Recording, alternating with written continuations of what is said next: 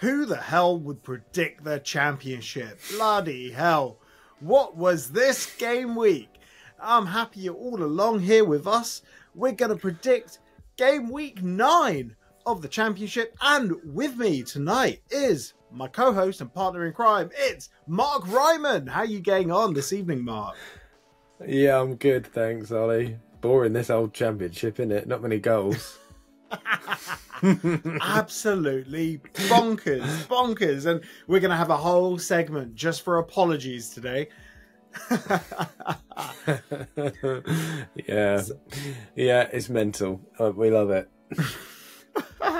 But let's kick this off with the game at the top of the game week this weekend. It's a heavyweight one. It's Sunderland versus Leeds.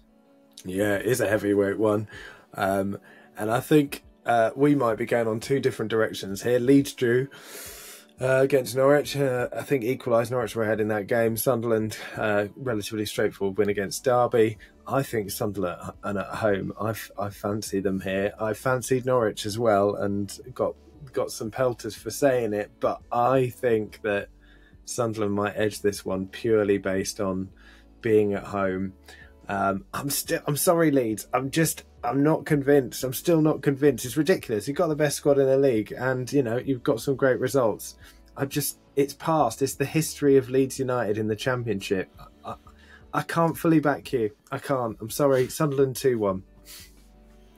Yeah, so I feel this will be the first big test for Sunderland. Yes, they played Middlesbrough and they did well there. Middlesbrough, they're very blunt in front of goal. They have that massive XG figure, but they just can't find the back of the net quite frequently, but they still look so dangerous. Sunderland, yes, they look great. They're getting the results. They're playing some lovely football.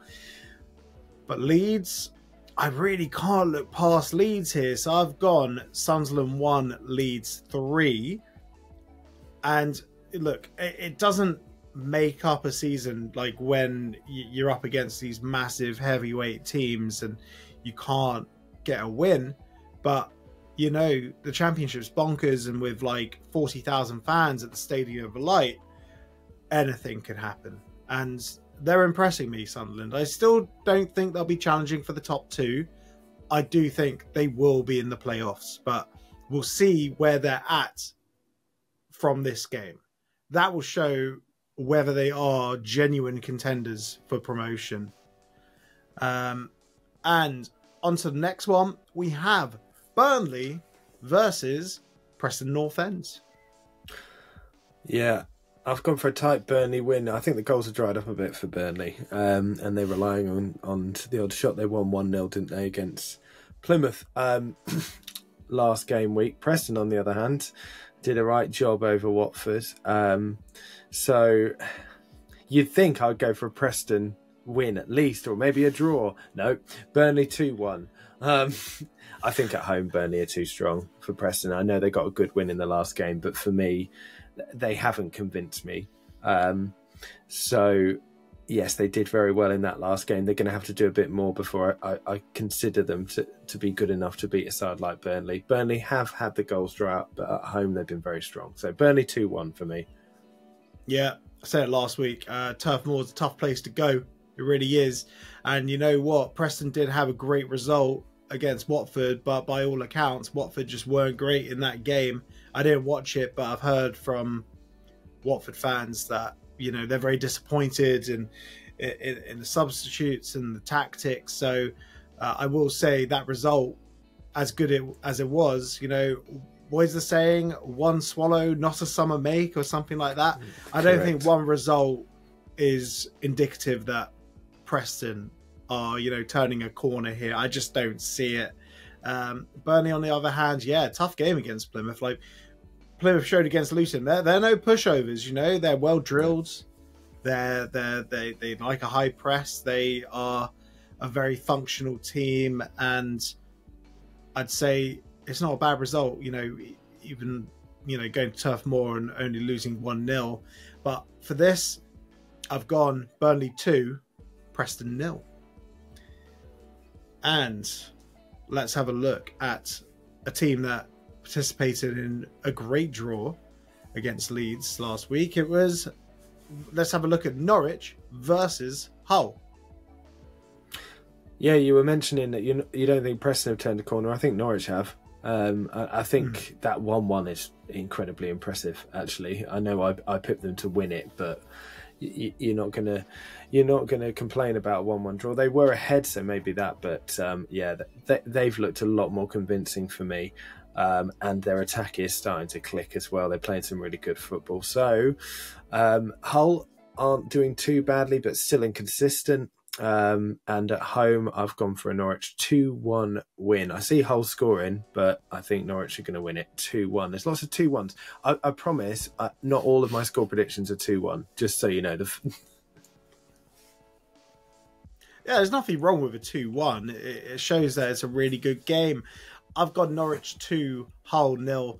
And yeah, I don't think Hull's season has turned around. Yes, they've won 3 on the spin, but 2 of them were relatively easy games. And, I'm not completely convinced by Tim Walter right now. Like, yes, their squad looks really good, but, going to Carrow Road, tough game. Like, this will be a test for them. Like I said with Sunderland, Leeds coming to Stadium of Light will be a sign of whether they are genuine promotion contenders.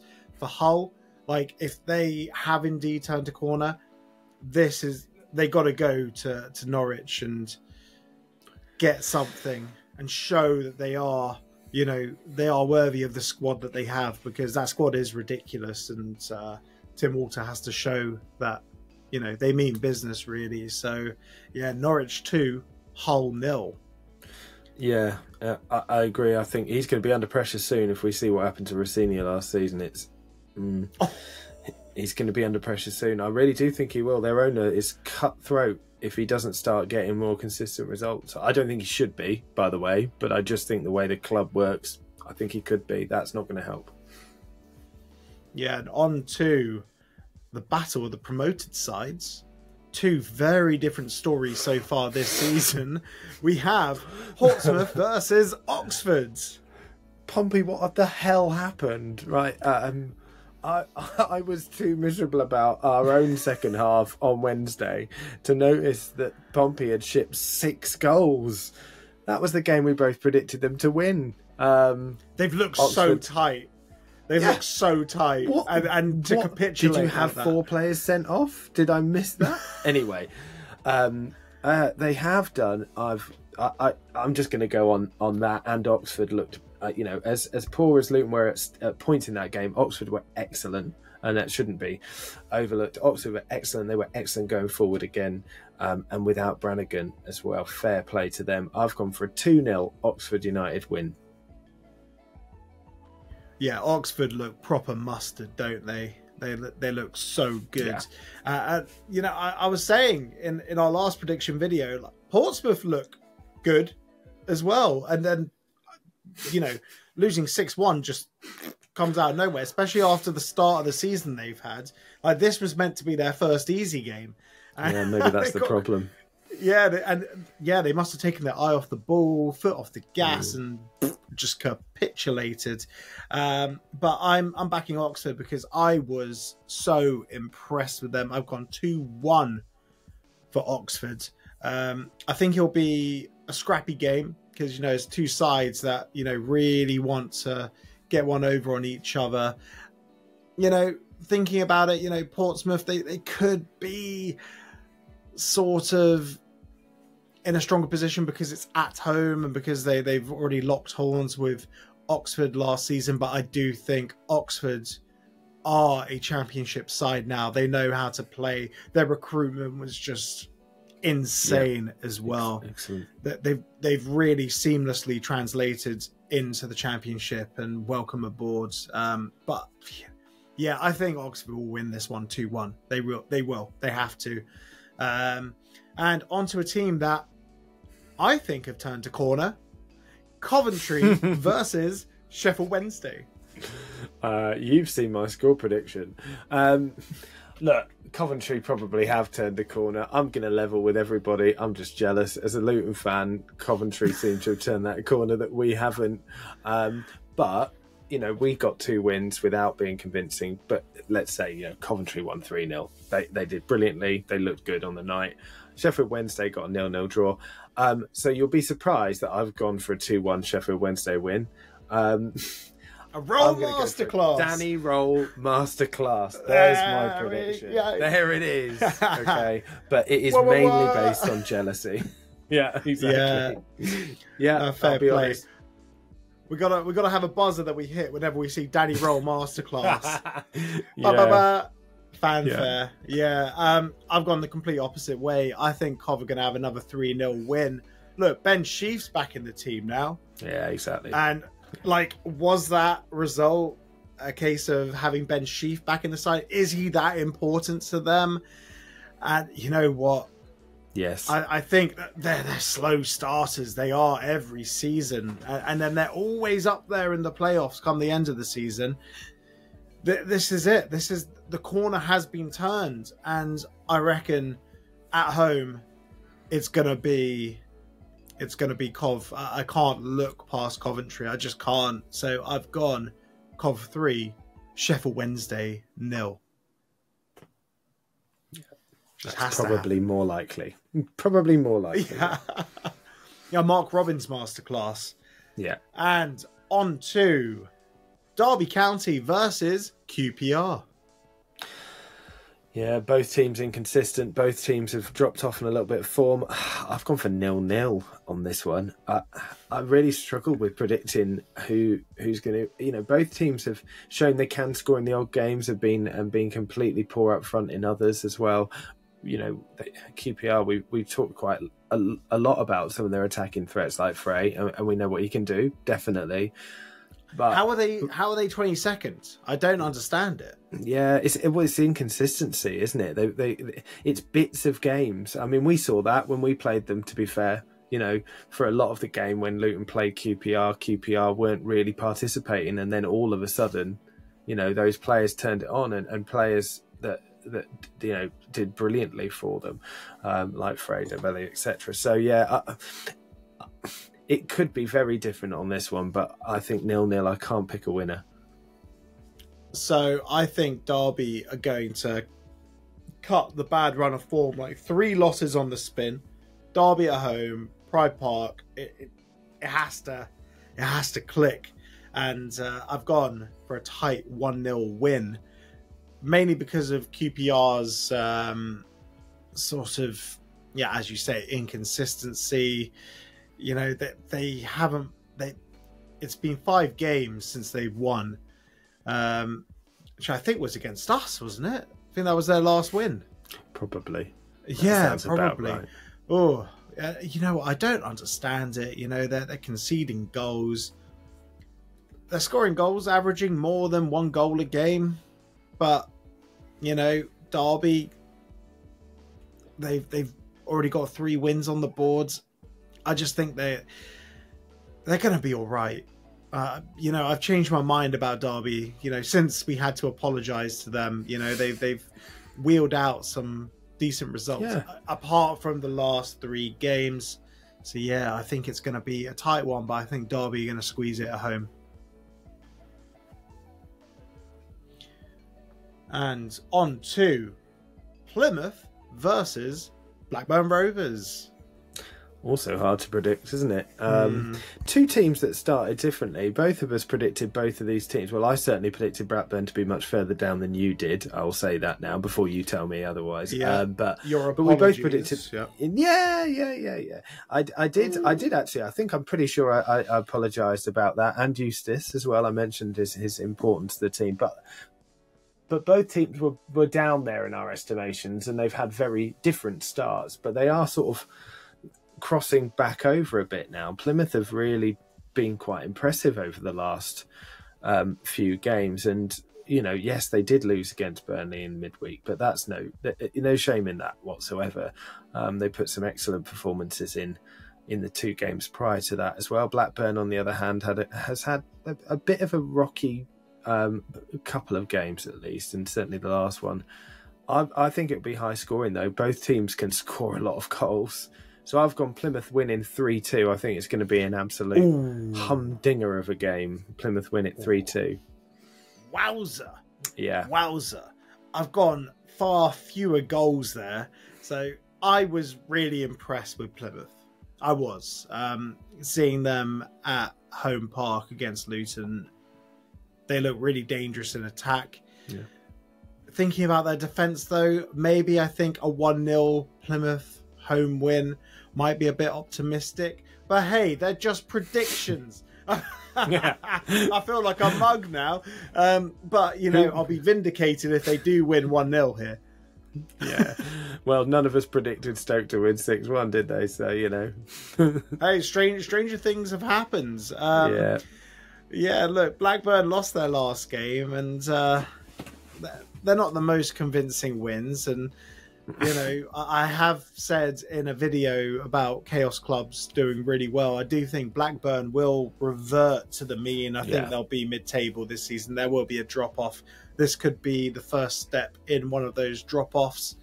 And I'm impressed with Plymouth. You know, my apologies to Plymouth fans as well, because I'm on board the Rooney train.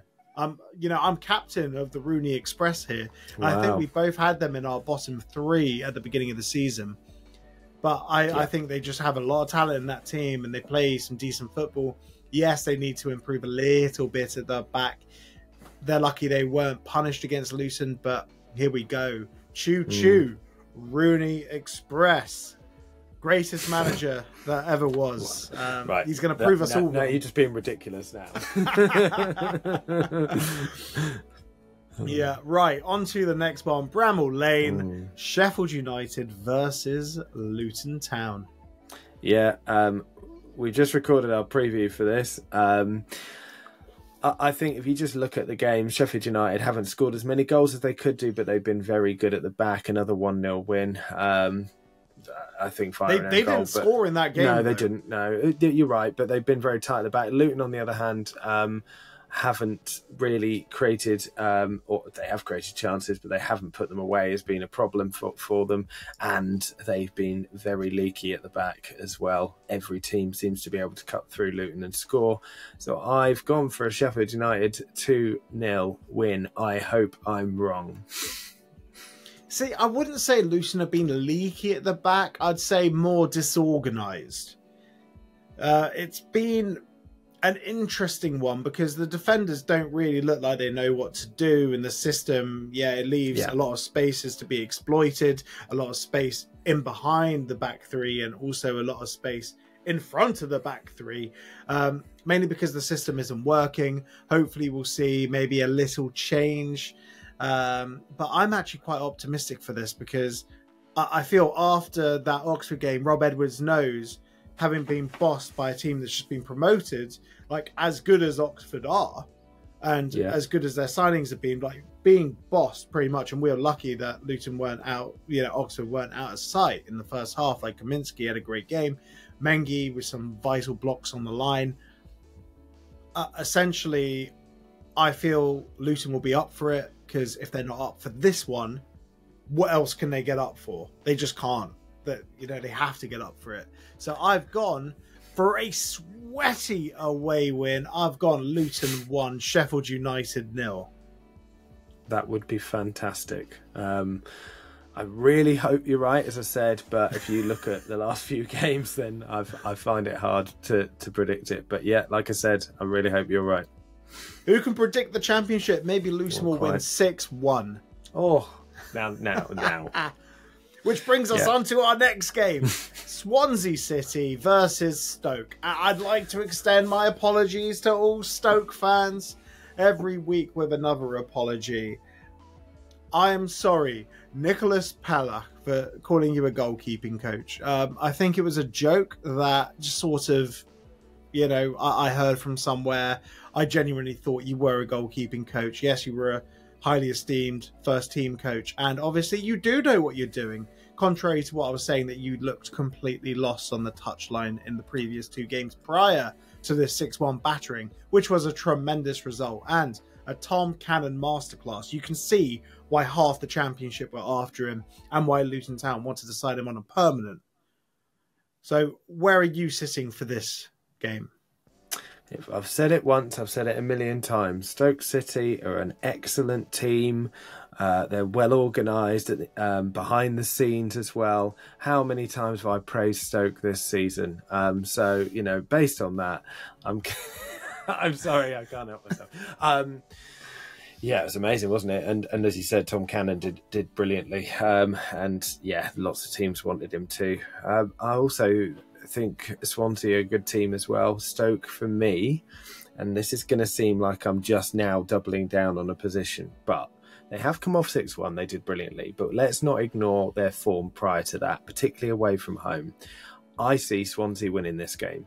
Tighter than I would have given it before, but I still think Swansea are a better team than Stoke. 6-1's an amazing result. I certainly didn't see it coming. I would challenge any Stoke fan to have seen that coming, but it's you know, it shows that they've got potential to do well up front. At Swansea, no, I still think Swansea are going to take it 1-0.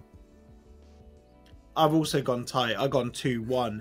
And you're right, considering the previous games that Stoke have played in, not one person placed a bet or even a sportsman bet with a friend saying, yeah, you know what, we're going to batter a team. No one saw it coming. Absolutely no one. Considering how tight Portsmouth had been up to that point as well. Yeah, Swansea, they look good. They do look good.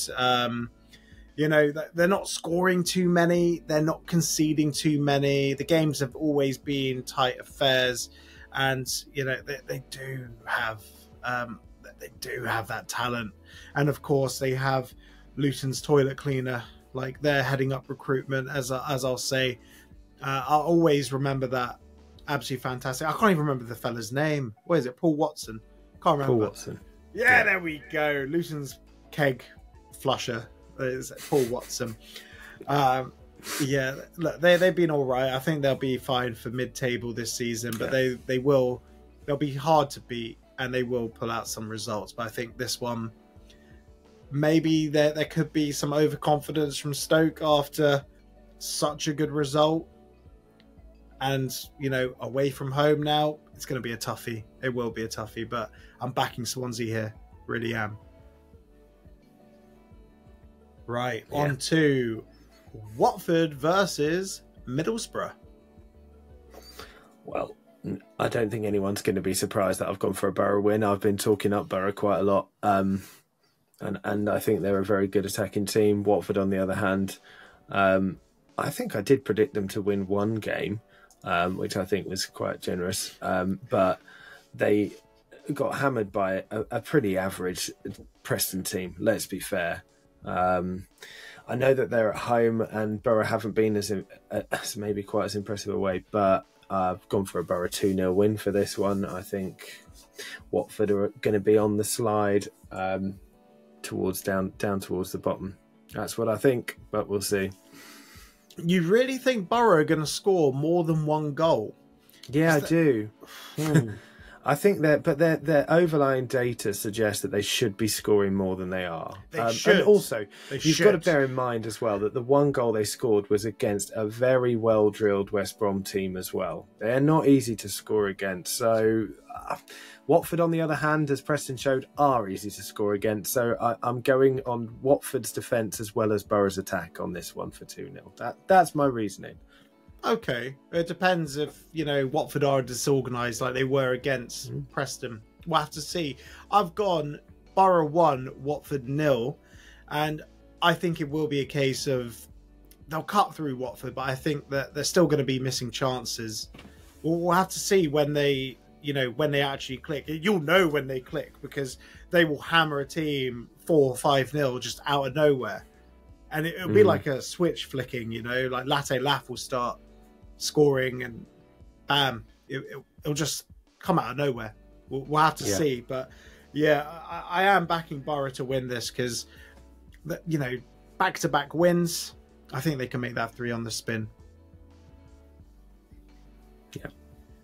Yeah. And on to Carlos Corberán's West Brom versus Millwall. It hasn't been good for Carlos Corberán recently, has it?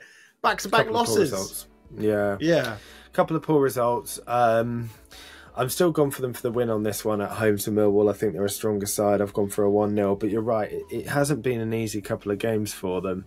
But, you know, it's the Championship, and they were never, ever going to go the season without getting beaten. They have got a good squad. Is it the best in the league? Probably not. Probably got the best manager in the league, but I would suggest that at some point, you know, those players are going to have the odd off day. And they've had a couple of poor results. I don't know whether that means that they're going to go on a poor run, though. As I said, last game was against a decent Borough side, and they lost it tight 1-0. But goals are drying up, and that's a bit of a problem, I guess. 1-0 for me based on that. And, yeah, as I said, I think they're a stronger team than Millwall at home, particularly. I think Millwall are going to have a good game here. I think they're going to go in, get a draw, leave with the point, and they're going to be absolutely delighted. So I've got 1-1 for this one. I think it's going to be a smash and grab, though. It's going to be the most one-sided draw that you'll probably ever see. I think West Brom are going to be piling on pressure. I think Millwall are going to defend really well in this one. But again, impossible to predict, isn't it? It's an interesting one, because with these back-to-back losses, the only team that are still unbeaten in the Championship, Sheffield United. Yeah. So doesn't that make Chris Wilder the best manager in the Championship over Carlos Corberán, King of the Ring? I would. I mean, look, he certainly has been the best manager in the Championship in the past, but I think that he has a lot more to do and to prove. They both went to basket cases of clubs. Carlos Corberán went to Huddersfield at a very difficult time, and we know where Wilder went before he went back to Sheffield United, and look how well both of them did in those circumstances. In comparison to one another would be my argument for that. But yeah, I mean, if he does this well throughout the season, yeah, you'd have to say he probably is. We'll see. It's a long old season, isn't it? A long way off, yeah. Yeah, a long way to go. I think 38 more games, and someone better at maths can tell me how many points that is to play for. So what was that? 38. Yeah, a lot. There you go. You're good at maths. You're better at maths than me. It's a lot of points. Right, on to our final game. We have Bristol City versus Cardiff. Now, if I've said it once, Ollie, I've said it a million times. Cardiff City are a very well-run club.